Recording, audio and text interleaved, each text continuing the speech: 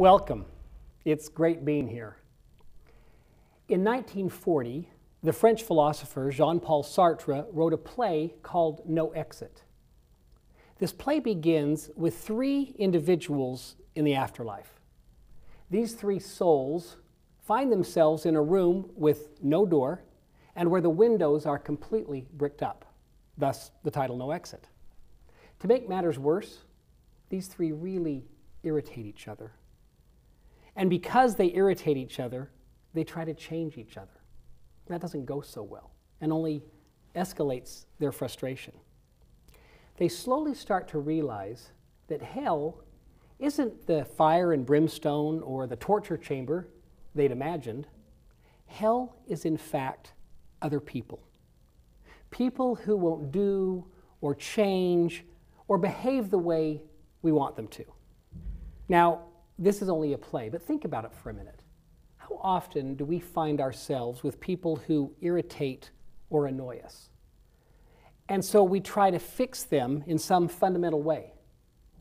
And what happens when our attempts to fix them don't work? Why does this matter? Why am I even sharing this with you? Regardless of the roles we're in, more and more is required of us. And we're all measured in a lot of different ways, but the ultimate measure for every one of us is by the results we get. So, how do you get your results? Unless you are a pro golfer, or maybe you run a company where you are the only employee, the rest of us get our results with and through other people. So, we're measured by our results, we get our results with and through other people, and other people are really difficult to change or even influence. How many of you relate to this? I mean, it's frustrating, isn't it? If we're in Sartre's play, we want to go to another room, find new people, better people, smarter people, people who get it, people who don't need to be changed. But we soon discover that they've got their challenges too, so we go to the next metaphorical room, and the next room, and the next room, continually looking for these perfect people who don't exist. And while it may not always feel like hell, it certainly doesn't feel like paradise. So what do? The late Dr. Stephen R. Covey, best-selling author of The 7 Habits of Highly Effective People, and a man I had the great privilege of working directly with for many years, said everything starts with the individual because all meaningful change comes from the inside out. Systemic organizational change cannot happen without changes in individual behavior. Now, let's go back to this room in Sartre's play for a minute. No door, windows completely bricked up. One other important detail in this room. In this room, there are no mirrors. So even if they wanted to, these people who are so busy trying to change and fix each other, they don't have the opportunity to look in the mirror and say, what do I need to do differently? What do I need to change? Where can I get better? So that's what I'd like to talk about for a couple of minutes. Taking a look in the mirror and starting with ourselves. For the past 30 years, I've observed and coached leaders and others at various levels in organizations. And from the literally hundreds of principles and tools and paradigms contained in FranklinCovey's world-class solutions, I've identified those specific practices that I've seen over and over again become the real catalysts for influencing and sometimes changing others. And we do that by starting with ourselves. From these practices that I've seen continually bubble up, I've written a book called Get Better, 15 proven practices to build effective relationships at work. Now, particularly in the business world, people will say, okay, relationships, that's nice, but I've got a business to run, I've got a division to lead, I've got this project we're working on, or a quarter to close. We're going to talk about relationships? Well, again, I remind you that we get our results with and through others. So relationships are absolutely foundational to all of these very important goals that we all need to achieve.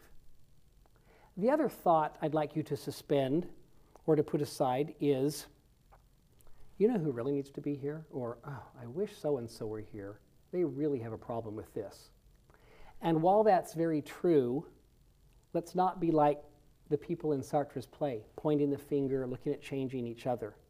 When the most influential, effective people in the world look in the mirror every day and say, what do I need to change? What do I need to do differently? Now, the book goes on sale officially on November 7th, but those who order it, pre-order now, get a set of cards. I feel like I'm doing an infomercial now, but I'm not. But they get a set of cards that contain all 15 practices. And I wanted to introduce you to these cards and to the practices very quickly. We won't have time to go through all 15, of course, but I want you to at least know the titles so that it'll give you a little insight into what the practices are about. Practice 1, wear glasses that work. The way we see things influences everything we do. I'm going to talk just a little bit about practice 1 in a minute. Practice 2, carry your own weather. Practice 3, behave your way to credibility. Practice 4, play your roles well. Practice 5, see the tree, not just the seedling. All about seeing potential in others. Practice 6, avoid the pinball syndrome. This is one of the practices I'm challenged with a lot. Avoid the pinball syndrome. You'll want to read the book to find out what that's all about. Practice 7, think we, not me. Number 8, take stock of your emotional bank accounts. Practice number 9, examine your real motives. Number 10, talk less, listen more. 11, get your volume right. It's all about the blind spots that we have. Number 12, extend trust. Practice 13, make it safe to tell the truth, meaning make it safe for others to tell you the truth, to get feedback. Practice number 14, align inputs with outputs. And the last practice, number 15, is to start with humility. Those are the 15 practices. Again, we won't be able to go through all of them, but I wanted you to be familiar with them. Let's talk just briefly about practice 1. Wear glasses that work. Each of these cards and the chapters in the book begin with a couple of questions. The questions on this practice are you seeing people and situations accurately? Have you ever discovered that your version of the truth wasn't so true or complete after all? I remember my first actual experience with real glasses that worked when I was in the 2nd grade. I was 7 years old. And I got my first set of glasses, and for the first time in my life, I could actually see the leaves up on the trees. You're wondering how blind was I? I was pretty blind. But previous to that, I saw this green blob or mass up on the trees, and here's the thing. I thought that's what everybody saw when they looked up at the trees. So that was my version of the truth. And then finally, I had on real glasses and could see that what was really there wasn't what I had thought at all. This is the principle behind wearing glasses that work. Seeing what's really there versus what we've convinced ourselves is there. Whether it's a circumstance, a person, we all have accurate paradigms and we all have false paradigms. Wearing glasses that work helps us know the difference. What we see drives everything else. It determines what we do, and what we do, of course, gives us the results we get. But it's all driven by the way we see things. For example, if I'm a micromanager, think about how I see my team. They're incompetent, they're lazy, they're idiots, they don't know what they're doing. And so if that's how I see my team as a micromanager, what kinds of things do I do? Well, I hover over them, I criticize them, I triple check, I'm quick to judge. And if I do those things, what kind of results does this team get? Probably poor, mediocre at best. And then, what do I say to myself as the micromanager? See? Look how bad the results are. Can you imagine if I hadn't micromanaged? I've got to do even more of this. And it's this cycle or this self-fulfilling prophecy driven by what I'm seeing, the glasses or the lenses that I'm wearing. I'll give you one other quick example.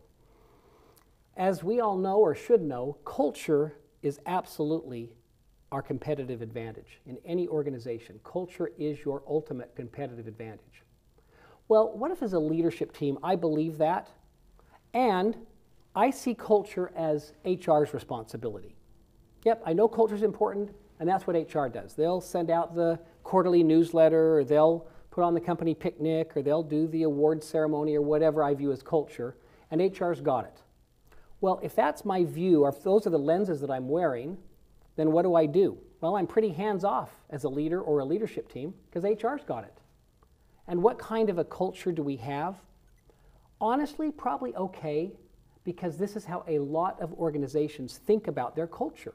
So we don't really feel like we're any worse off than the organization down the street. However, what if I have what we call a paradigm shift, and I see culture as everyone's responsibility, certainly every leader's responsibility, realizing that my actions and the actions of my leadership team all shape and contribute to the culture. Well, then what do I do if that's the lenses through which I'm looking? Well, we're very hands-on. We realize that every meeting, every email, every interaction with our partners, with our employees, impacts and influences the culture.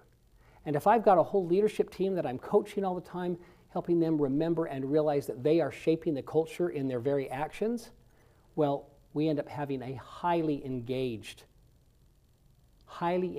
culture, all driven by what we see. What we see drives what we do and gives us the results we get. Now, back to this card. On the bottom of these cards has what happens when we don't put this practice to work. So when we don't wear glasses that work, you hold a limited or incomplete view of yourself or others. You hinder potential. You judge people inaccurately.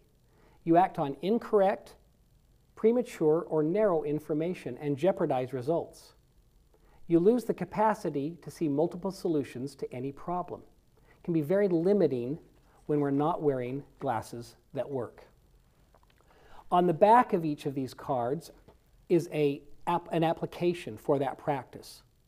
This particular application for wear glasses that work, identify a challenging relationship or a situation. Then list all of the reasons why that relationship is challenging. After you've listed those reasons, I coach people to go ahead and circle those things which are facts. And I tell them, now by facts it means you would show this to 5 or 6 other people and they would wholeheartedly agree with you. And then everything that's left, while they may be accurate, they're opinions. And you'll be surprised when you do this how many opinions you have that you previously were thinking of as facts. This is how we start to have a paradigm shift and maybe choose to look through a different set of lenses. That's the power in wearing glasses that work. That's practice 1 of the book, Get Better, 15 Proven Practices to Build Effective Relationships at Work. You can go to any practice that resonates with you, but start with practice 1, because the way we see things drives everything we do, drives what we do with all of the other 14 practices. It's all about looking in the mirror. We can continue to spend our time pointing the finger, but all meaningful change comes from the inside out. So we start with ourselves, and as Gandhi put it best, we be the change that we seek in others. Thank you so much for your time.